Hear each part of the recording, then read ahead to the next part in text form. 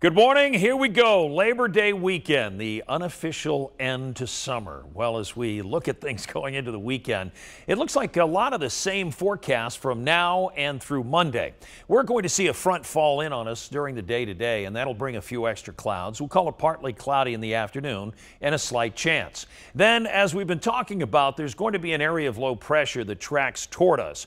That will keep at least a few clouds around, but generally we're going to be dry for the entire weekend. I think the best chance maybe to see some showers might come Sunday afternoon as this low tracks across the region.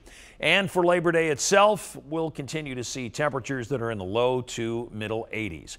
For today, I've got 84 degrees, partly cloudy and a slight evening chance. Coming up for tomorrow, I've got about the same forecast. Generally sun and clouds. There's a very slight chance we'll see anything in 84 degrees.